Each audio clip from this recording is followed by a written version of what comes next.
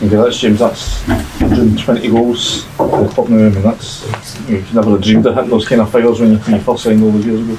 No, especially I think I only had like maybe 8 or 9 goals before I joined Rangers, and yeah, it's obviously a great achievement, but you know, I just want to continue to help the team and keep pushing myself, and you know, see where it ends when I eventually hang my boots up one day.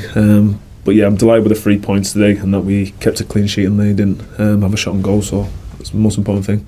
When you came out today, there was pressure, expectation of the team, but you must be so pleased with the way they've handled and keep handling these situations in the last few weeks. Yeah, there's always pressure, no matter what. If it's the first game of the season, if you're halfway through to the season, but I think I said at Aberdeen away that, you know, there's plenty of games to play, and there still is plenty of games to play. We just got to fully focus on ourselves. We've got great momentum at the minute, and you know, everyone in the team's chipping in with the performances.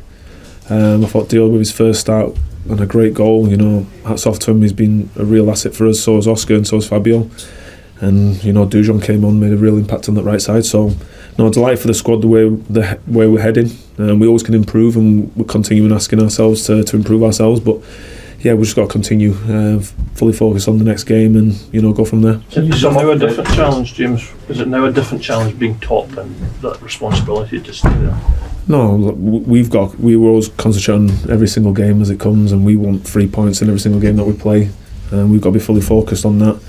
Like I said, there's plenty of games to play, but we're obviously going out there to get 3 points in every single game, and we'll continue doing that and pushing ourselves. When the manager came in, James, I mean, the gap was 7-8 points, whatever it was. I mean, had you guys, presumably, you can't lose faith and you can't lose focus at that point, but I mean, it must have seemed a long way away this today.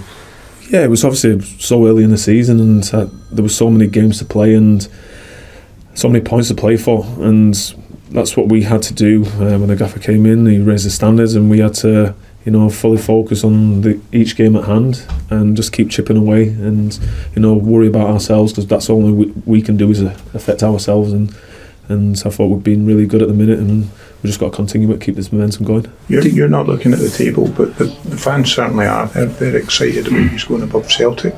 How much do you sense that, and how much can you feed off that going forward? Because they're a really happy place at the moment. Yeah, it's a great place for the fans and the club. You know, we feed off obviously our performances and how well we're playing defensively as a team. You know, not letting teams have a shot on target against us.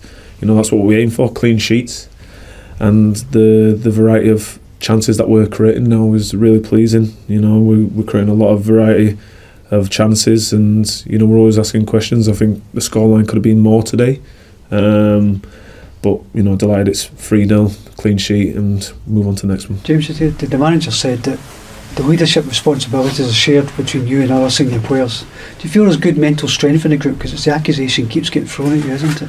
Yeah, we've got great leaders in the squad. You know, we all feed off each other, and the manager believes in all the leaderships, and you know, we just continue to amplify his message towards the lads, and you know, it starts, you know, every day at training, really pushing our standards, and you know, that's the place where we're in. But you know, there's no place for being complacent, and we've just got to continue to push ourselves to be better.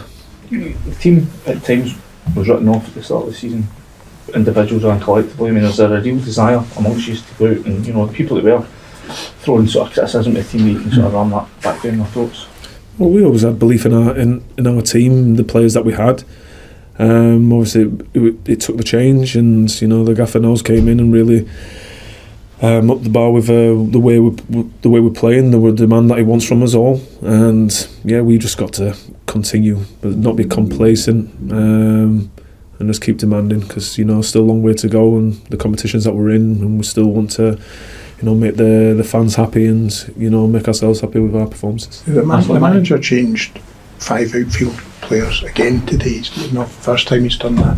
How much confidence does that give you that you know, you've got a lot of games coming up in 3 competitions? How much confidence does that give you can continue to perform at the same level? Yeah, it gives us a huge confidence, because what people don't see in the training ground, we're all pushing each other, and everyone's asking to be in the starting 11, and anybody who's asked to come on the pitch is, you know, putting in a real good performance. So it's a headache for the gaffer to select the 11, but anyone who selects, you know, are doing the job for the team, and that's the main thing. you know, as the gaffer said, it's a story together. We're all creating a story together, and we need everybody to chip in until the end of the season.